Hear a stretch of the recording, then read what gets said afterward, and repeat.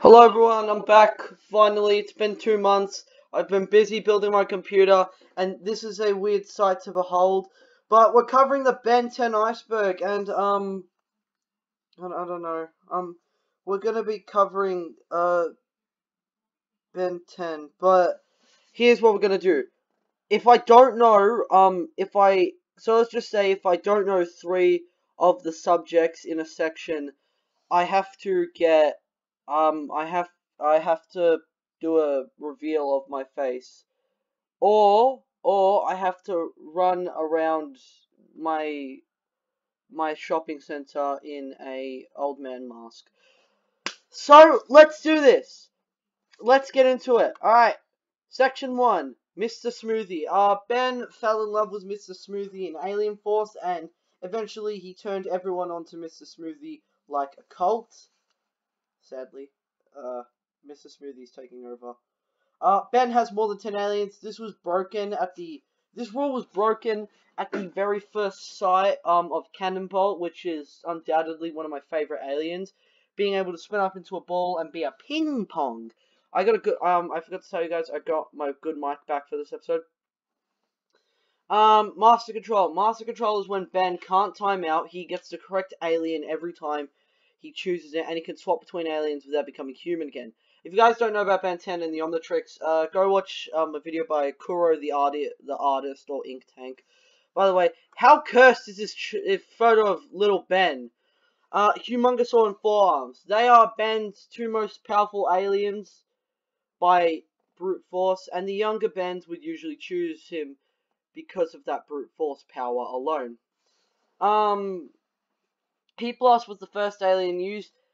Yes, that is correct. Heat Blast was something called a pyrite alien, which is a species. He was the very first alien to be used by Ben, obviously, and because of that, well, yeah, it's just became the very first alien. Can name all 5 series. Ben 10 isn't split into seasons, it's split into series, and I thought that was with Ninjago too, but turns out I'm just an idiot. It's split into different things, each having a slightly different animation style apart from Alien Force and Ultimate Alien. And, all 5 of them are Ben 10, Alien Force. I'll just go over what they each are. The normal Ben 10 is where Benjamin, our boy Benjamin here, the one, what the hell happened to his tooth? The normal Ben 10 is where Ben finds the Omnitrix on a road trip, woo! With his grandpa Max, who is probably the best grandpa ever seen in any show or movie, and his cousin Gwen. I've been with my cousin. I'd probably hate Gwen if she was my cousin.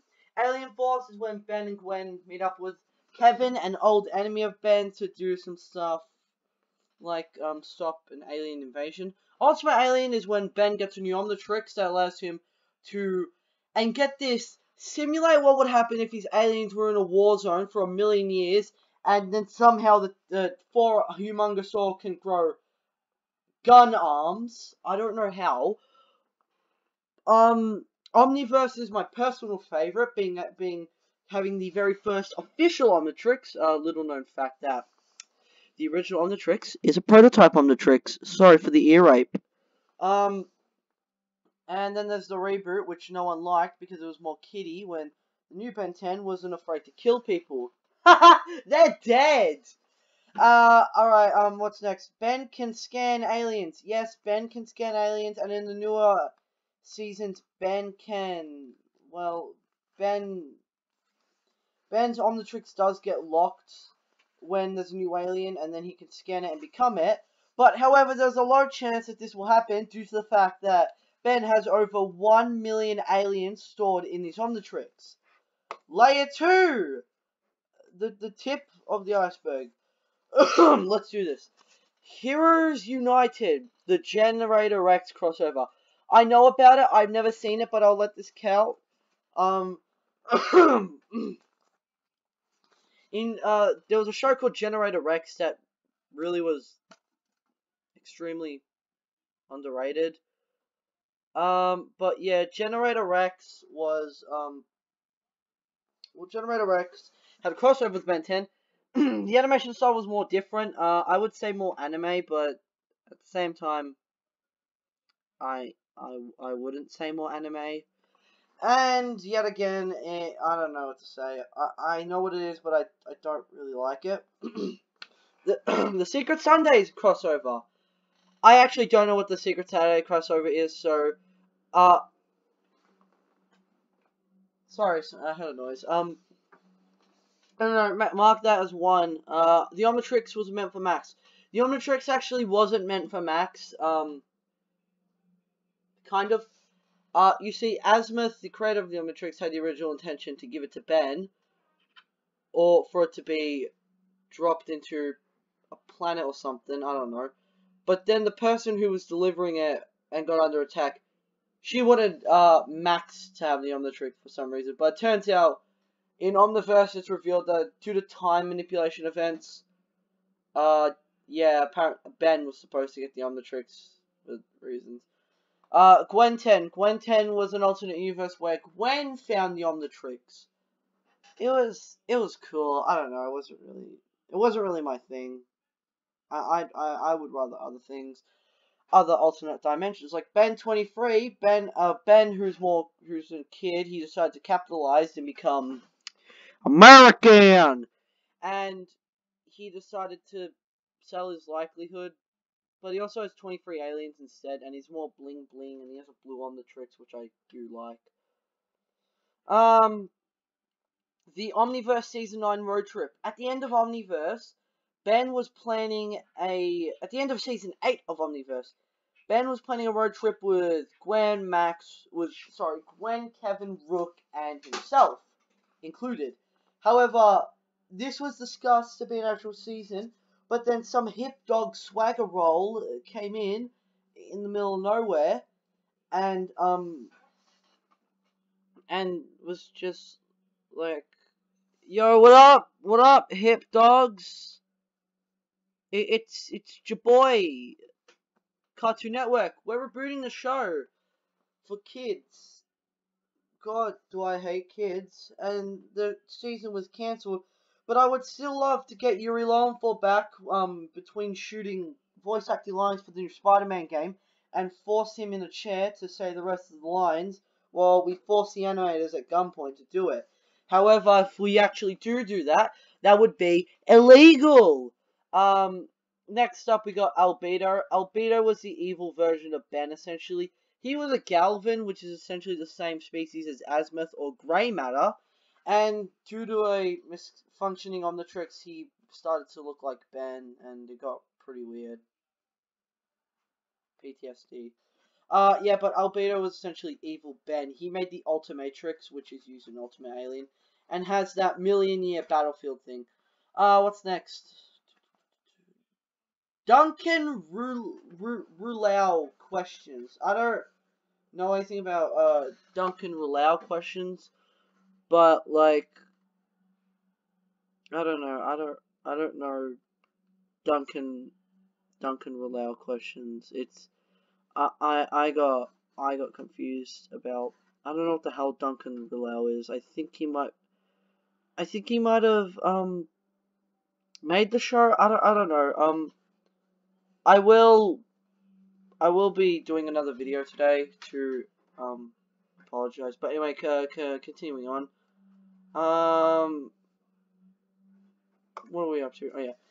Alien Extinction was the final episode in the 2016 remake of the show, where every Ben is here.